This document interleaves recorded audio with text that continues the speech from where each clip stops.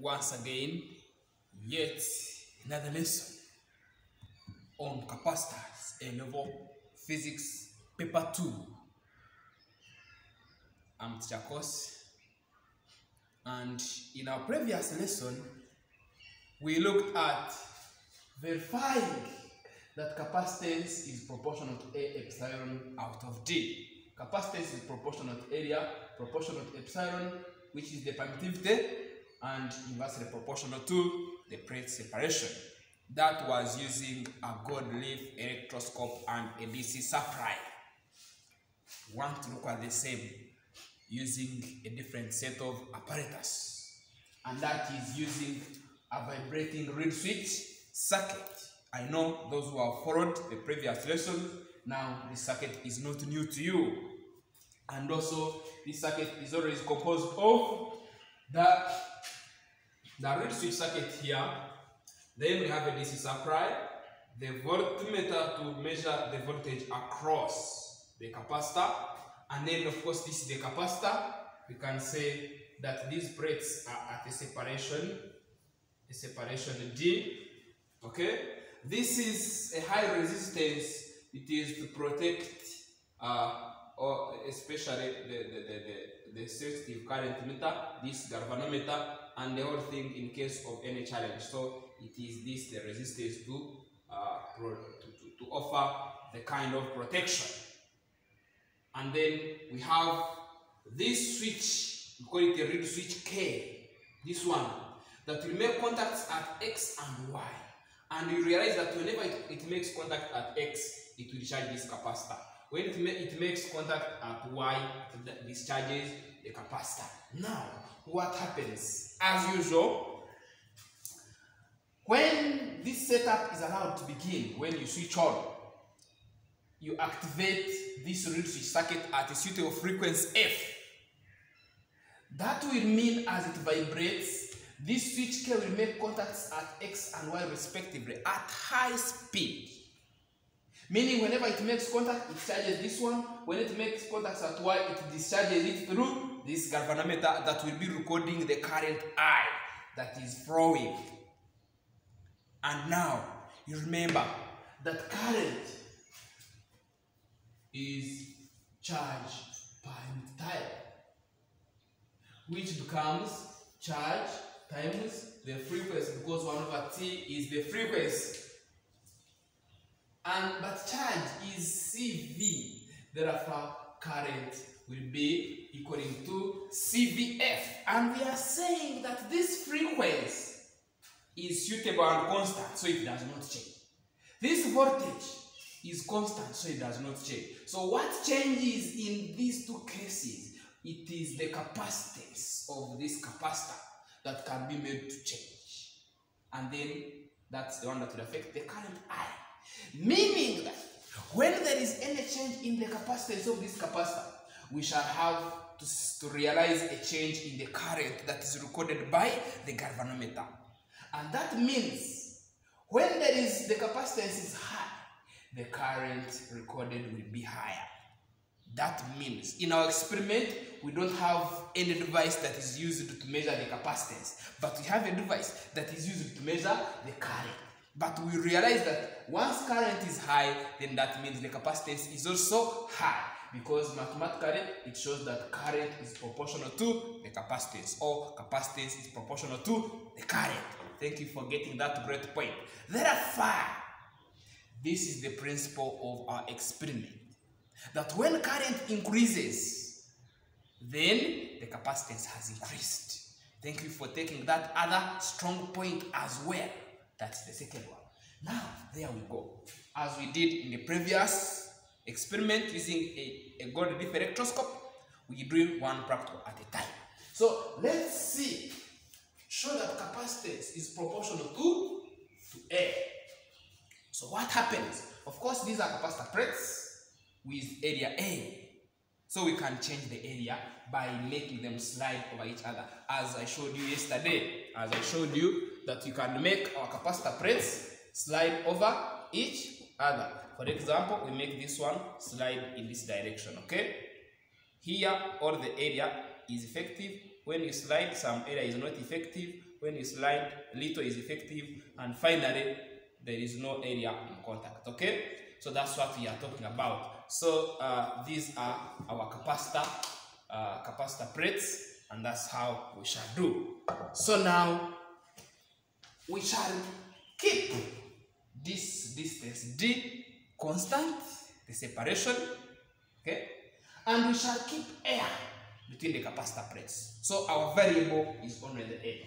So we reduce the area in contact as I have shown you, and as long as you reduce the area, you realize that the current recorded will also reduce, and as you increase the area again, the current recorded will increase. That means that capacitance is proportional to the area of overlap. You get a point? We move on. To show that capacitance is proportional to, is inversely proportional to D. So what do? Now, similarly, we shall keep now the area constant, and we leave air between these capacitor plates. So what do? We keep changing by increasing the D and reducing the D. That one is very simple. We have looked at it several times. So this distance can be increased. You take this one here, you bring it back. So as you increase the distance, you keep on increasing the distance, you realize that the current recorded is reducing. As you increase the distance, the current recorded is reducing. That means that current is inversely proportional to the distance, meaning capacitance is inversely proportional to the distance. Similarly, when you reduce the distance, you will find that you are recording a high level of capacitance, of current, which shows a high level of capacitance, meaning that capacitance is inversely proportional to the distance between the plates. That's how we do it. As we did it like yesterday, so we shall now do this experiment. We make D constant and A constant. We record I, and we call it I1. When there is only air, there is air. Then you insert a dielectric between the capacitor plates. Insert a dielectric, and then you also record the current, and you record, and it is current I2. And it is found out that I2 is greater than I1, meaning that the capacitance is more when there is a dielectric than when there is air. That one also shows that the capacitance is proportional to the permittivity. You got the point? Thank you for taking it. Now, I think we need to write something. Okay? We need to write this. So, let me wrap here so that I can keep putting some notes here. Yes. And don't forget that our channel is back, BAC. Back Science Education Consultants. One of our contacts is there. In case you need our help, we are there. We provide a lot of educational services. Just reach to us, you'll get all that you need. So the reed switch K is activated at a constant state of frequency F. The capacitor is charged and discharged by K making contacts at X and Y respectively. What did I say? That the reed switch circuit is activated at a suitable constant frequency F. The circuit, the reed switch K makes contacts at X and Y respectively, thus charging and discharging the capacitor. A constant current I is recorded by the galvanometer, where I is the Q, the T. A constant I is recorded by the galvanometer, where I is the Q, the T, which actually becomes QF, which actually becomes CVF, because you know that charge is CV.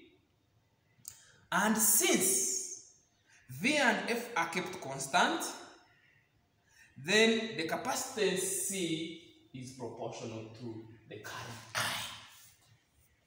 Then the capacitance C is proportional to the current I. This is the principle of the experiment. This is a principle of the experiment. So, to verify that C is proportional to F, that's the first experiment that we are doing. To verify that capacitance is proportional to A. So, what do? Air is kept between the capacitor plates and the separation D is not changed throughout the experiment. Air is kept between the capacitor plates and the separation D is not changed throughout the experiment. The reed switch circuit is activated at a suitable frequency F. The reed switch circuit is activated at a suitable frequency F, the capacitor is charged and discharged by K, making contacts at X and Y respectively. The reed switch K is activated at a constant frequency F. The capacitor is charged and discharged by K, making contacts at X and Y respectively.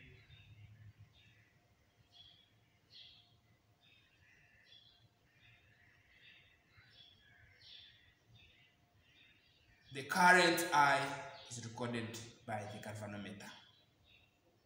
The current I is recorded by the galvanometer. Another new line. It is observed that when the area A is kept on being increased, it is observed that when area A is kept on being increased, the current I recorded increases. The current I recorded increases. And when the area A is reduced, the current I reduces.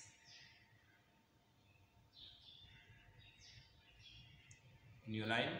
This shows that capacitance increases with area of overlap. This shows that capacitance increases with area of overlap, i.e., capacitance is proportional to A. Capacitance is proportional to A. To verify that capacitance is inversely proportional to the separation between the plates.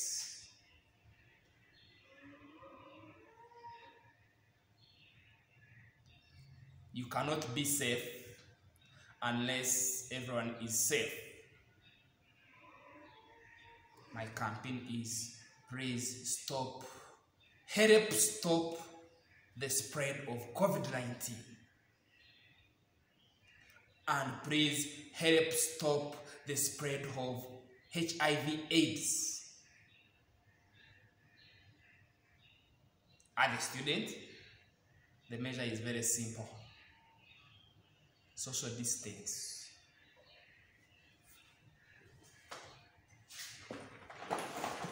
Both have the same prevention that is perfect. Social distance. You just keep social distance and you tell me that you get HIV. We need to be healthy. However, in case you have it, that's not the end of life. There is even a better life after that. But it can't go back to the original. So please, when you don't have it, don't say, even those they have a better life. No. That better life is better than what is not good. But for you can have the best life in case you make sure you don't get it. and the solution is, the password is social distance. These other measures that I hear people talk about, go and try it on your own. You make experiment on your own, on yourself, and anyway, keep safe. We want to show that capacitance is inversely proportional to the separation of the plates. So what do? I had talked about it, so I'm not repeating. Air is kept between the capacitor plates. Air is kept between the capacitor plates, and the common area A is not changed throughout the experiment. Air is kept between the capacitor plates, and the common area A is not changed throughout the experiment. The reed switch circuit is activated at a studio frequency F.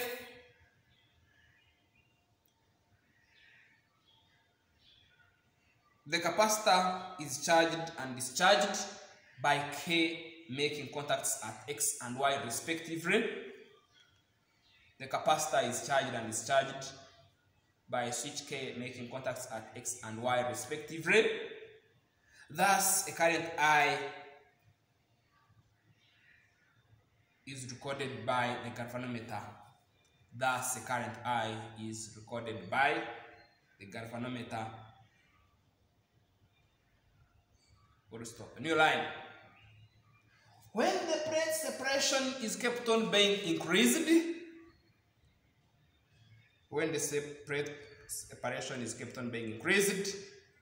the current I recorded by the galvanometer G,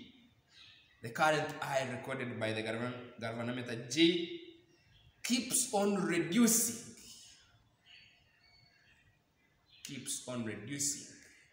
And when the plate separation D is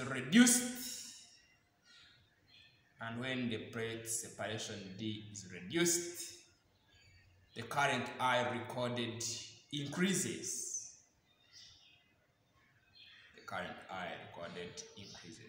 New line. This shows that plate separation is inversely proportional to capacitance. Or this shows that the capacitance is inversely proportional to the plate separation, i.e. that capacitance is inversely proportional to the plate separation. And lastly, we want to verify that capacitance is proportional to psi. The common area of the plates and the separation D are kept constant throughout the experiment. The common area and the separation D are kept constant throughout the experiment. With air between the capacitor plates,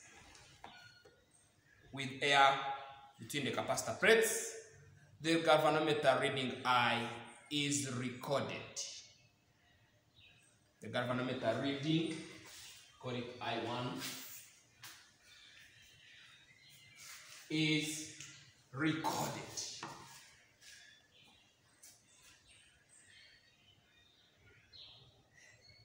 A dielectric is inserted between the capacitor plates.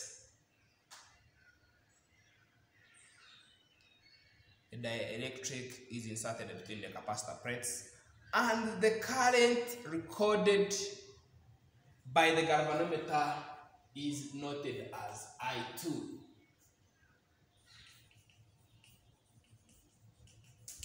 And the current recorded by the galvanometer is noted as I2.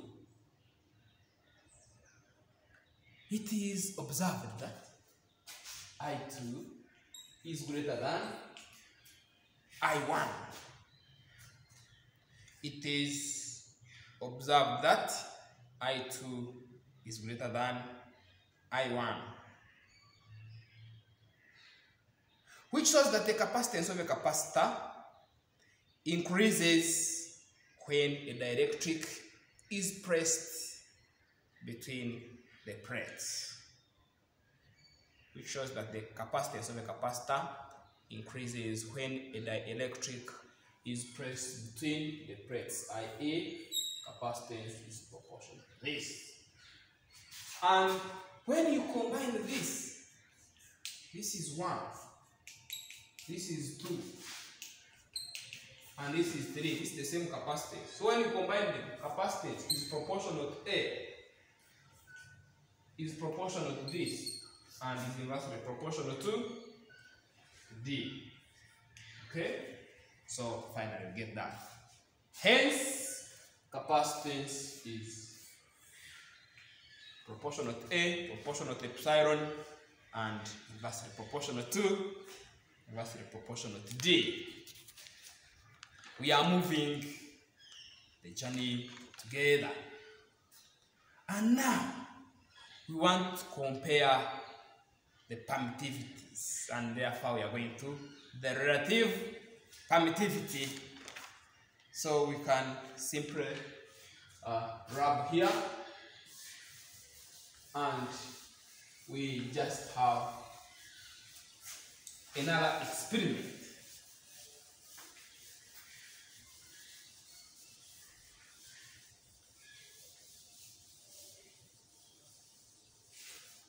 Just have another experiment, that is determination of dielectric constant.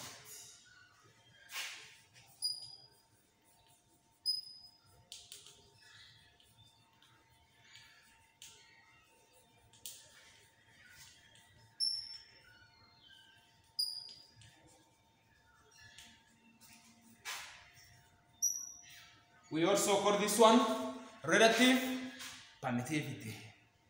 How do we determine it? By the way, we want to use this reed switch circuit again. We want to use the reed switch circuit again, and then you will see how we are able to determine it. Actually, from this one, because we know that dielectric constant, by definition, what is it by definition? It is the permittivity of the medium divided by the permittivity of free space, okay, or permittivity of vacuum.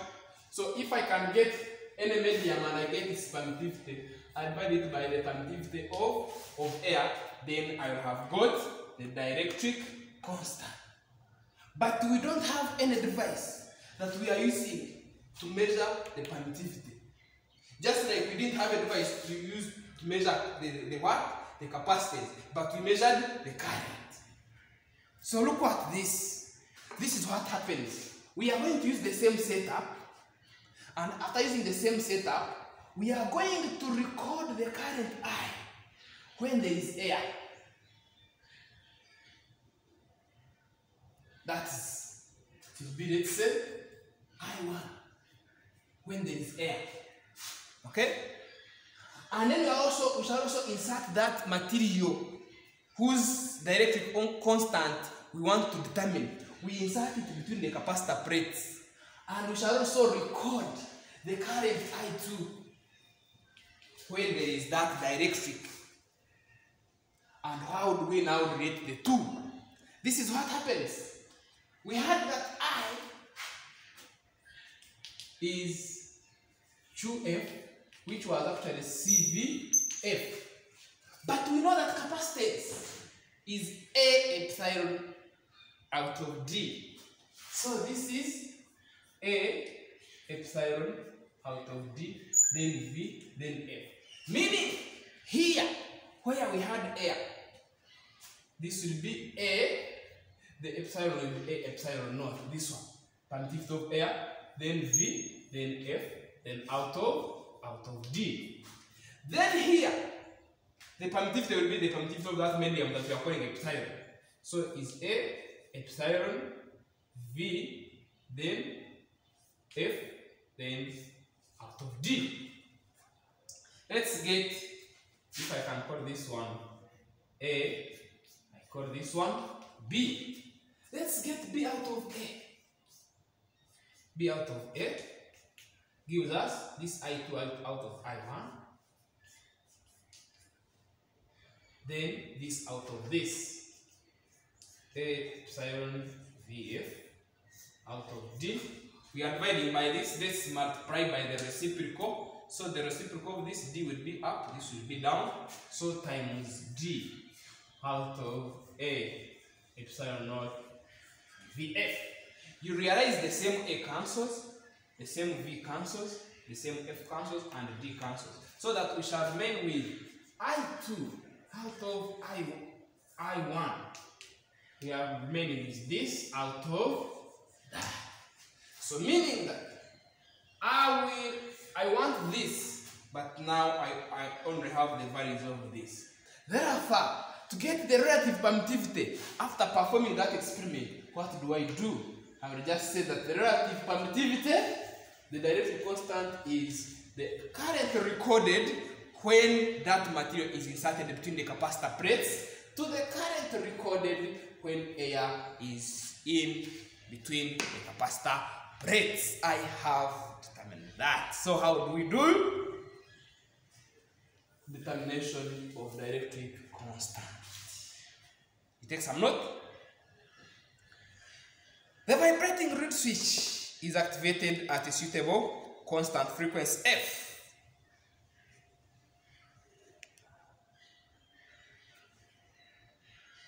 The vibrating reed switch is activated at a constant suitable frequency F. Okay? The capacitor is charged and discharged repeatedly by the switch K, making contacts at X and Y respectively. Remember, this is the same circuit that we are using. The capacitor is charged and discharged repeatedly by the switch K, making contacts at X and Y respectively.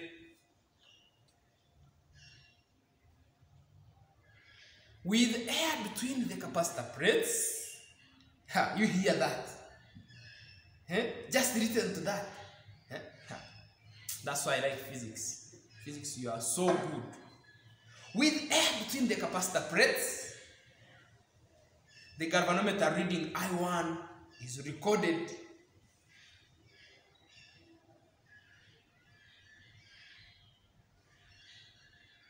A new line. A dielectric is inserted between the capacitor plates.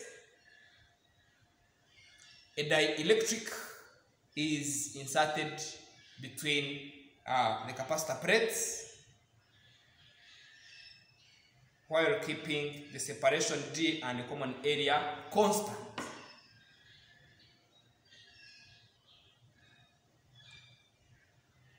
The reading I2 of the galvanometer is noted.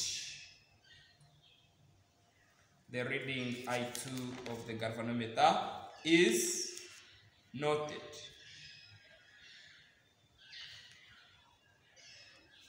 The dielectric constant is got from this one equals I2 out of I1. The dielectric constant is got from that. How do you put that? Note.